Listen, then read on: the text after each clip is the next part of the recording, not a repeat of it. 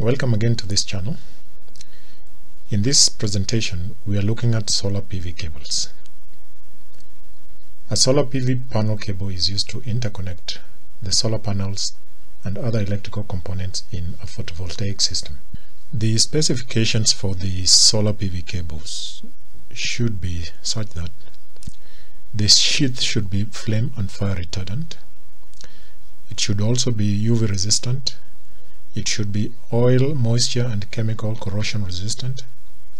And the sheath should also be halogen free for low smoke emission and low toxicity in case of fire. It is also required that the total voltage drop on the cable segment from the solar PV module to the point of use should be a maximum of 2%. That is on the DC side. Also, the cable strands should be preferably be tin coated. This is to protect bare copper from oxidation in adverse weather.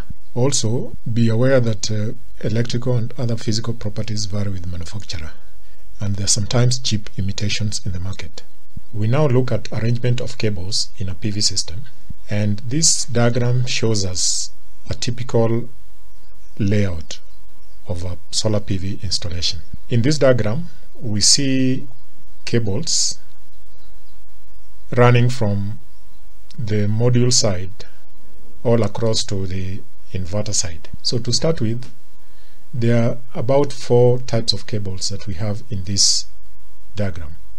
We have the PV module cable, and these are cables that are pre-connected to the module and can be connected in series or parallel to form a string. So these are the short cables that normally from the back of the module. Then we have the PV string cables. This is a cable that now runs from the array, taking the power to the combiner. Then we have the PV array cables. Now from the combiner box to the next electrical component, we have the array cable. Now we are saying that this is one array governed by this string combiner box. Then we have a second array governed by this string combiner box. And now those two arrays are joined to the sub-array combiner. They are joined with this cable here. Then from the sub-array combiner to the inverter, we have the DC inverter cable. They connect the PV array DC connectors to the DC side of the inverter.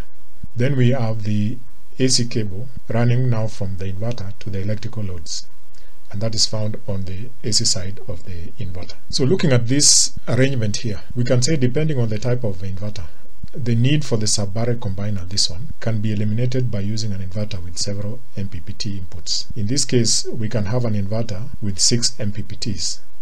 That will eliminate the need for this sub-array combiner and the string combiner, because now the MPPT's cable will go directly to the string and finish the installation.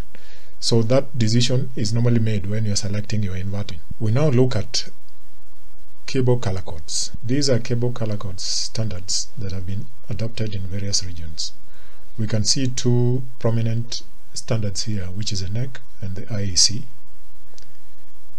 However, we are not seeing standards from other regions like China, Russia and Japan. What we have here is that as the adoption of solar energy increases, the table for DC will be as populated as that of AC that we are going to see next. We look at the AC cables standards, and as I said before, these particular color codes for the AC is defined in several regions.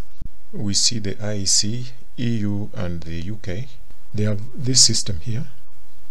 The New Zealand and Australia have this system. India, Pakistan, South Africa have this system here. Then for the US and Canada, there are 2 color code systems. One for the voltage between 120, 208 and 240 volts. The other for 277 and 480 volts. Then the Japan, Russia, China share this one, but the Russians have moved on to develop a new color code system, which is this one here. So as you do your installation, you'll remember that you cannot just put any cable with any color anywhere. It has to follow these codes. Now let's look at the mathematics that govern voltage drop calculations. We start with looking at the Ohm's law chart, which gives us a relationship between power, voltage, resistance and current. From equation 01, governed by Ohm's law, we find that voltage is expressed as being equal to current times resistance, and resistance is expressed as being equal to resistivity times the length divided by the area. For DC voltage drop, the voltage resistance equations can be combined such that we end up with equation 03. And for single phase AC, the voltage drop equation can be expressed as equation 04, which the factors in the equation are as defined here. We have the power factor, which, if not given by the manufacturer of the inverter or the system, or the specified for the system, use a 0.8. Then we have the relationship between the power factor and sine phi, which is expressed in this table here. Then we have X being the reactance, and V in that equation being the line-to-line voltage, also known as phase-to-phase voltage, where I is the full load current, or IMP, of the PV in amps where provided, and L is equal to length of cable in kilometers. So moving back to our equation, we are told that this part of the equation is very small and can be ignored. We find that this equation can be reduced as voltage drop being equal to 2 times length times current times resistance times power factor. And further, by replacing R, we end up with equation 05, and therefore percentage voltage drop can be defined as expressed in equation 06. For three-phase AC, however, the equation for voltage drop is expressed as in equation 07.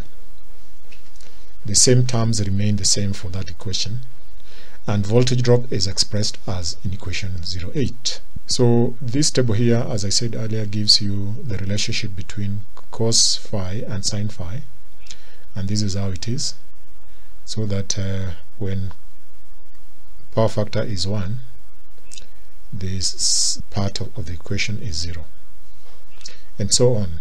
So with those equations, we want to look at a worked example so that we can appreciate what we've presented. This worked example is a case of derating the cable carrying capacity due to its installation environment. We are told that we have a XLPE cable that is to carry 106.4 amps at 744 VDC. Also, we are given that the soil thermoresistivity is not known and that the soil is dry soil. Now, the solution, first of all, is to determine which cable has a capacity to carry 106.4 amps. We do that by using this equation here, that the current carrying capacity is greater or equal to 1.25 times the current that is being carried by the cable, which is 106.4, and that gives us 133 amps. Now we use this figure and move to table 4.1b. We find that the cable that can carry this current is a cable of 25 millimeter square, and the current that it can safely pass is 144 amps. Now we are required to derate this current due to the installation environment of this cable to check if it has the capacity to carry 106.4 amps. So before we can do that, let us look at the tables which I've attached to this presentation so that we can get factors that are required for the calculation or the solution to this problem. These are the tables that are going to give us data to solve the problem, and table 4.1b is a table for the XLPE cable, and it is for current carrying capacity for single core cables with copper, insulated and PVC sheath. For AC, 600 volts conductor to earth and 1 kilovolt conductor to conductor, and for DC 1000 volts conductor to earth, and it is laid directly to the ground flat, so we see that its carrying capacity is 144 amps. So this is the figure that we want to derate. Now let's see the other tables in that are required for giving us a solution to this problem. Then we move down to rating factors. This is rating factors for ambient air temperature other than 30 if this thing is installed in the air. So we leave that one. We go to rating factors, table 4.4 for ground temperature variations other than 20 degrees, and here we have these values here. Then we go to the other rating factor 4.5, which is the depth for laying the cable, and ours, our cable is 25 millimeter square, so we are told up to 50 millimeter square. The depth which we have here, our rating value is 1.027. Then we move on to another rating table, the correction factor for cables buried in soil for thermal resistivity other than 2.5 degrees Kelvin meter per watt and up to 0.8 meter depth. In our case, we've been told that the thermal resistivity of the soil is not known. In table 4.7, we are given soil correction factors, and our soil is dry soil, which has a rating factor of 1. Further, then we have the grouping factors. So depending on how many cables have been put together, then we choose the correct derating factor. In our case, the cable is laid 15 centimeters apart, and there are 2 cables, so we have 0.8. So with that, let's go back to our problem. After seeing the properties in those tables, let's continue with our problem. So from the tables, what we have seen, we have the ground temperature correction at 25, table 4.4, which gives us 0.96. Then soil correction factor, this is dry soil, we saw that is 1. Then depth correction factor of 0.5 for 0.5 depth, table 4.5, we found that the factor there is 1.027. And the cable separation distance correction factor, 15 centimeter, we saw that that was 0.8. So total derating factor is the multiplication of all this, and if you combine all those factors, you get 0.79. So the derated current carrying capacity of 25 millimeter square cable is what we saw in the table for the cable, which was 144.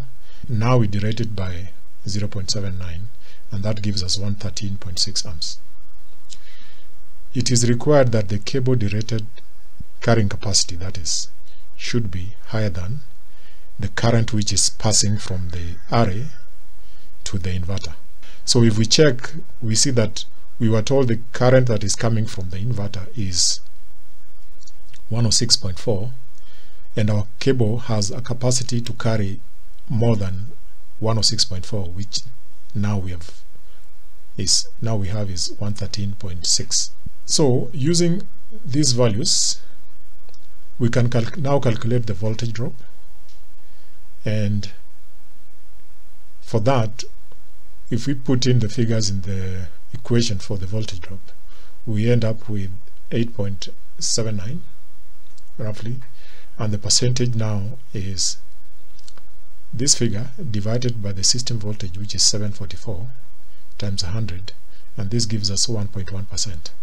This is good for that section because the voltage drop is just 1.1% against the limit, which is 2%, and this is okay. We thank you for having had time to follow this presentation, and until next time, bye bye for now.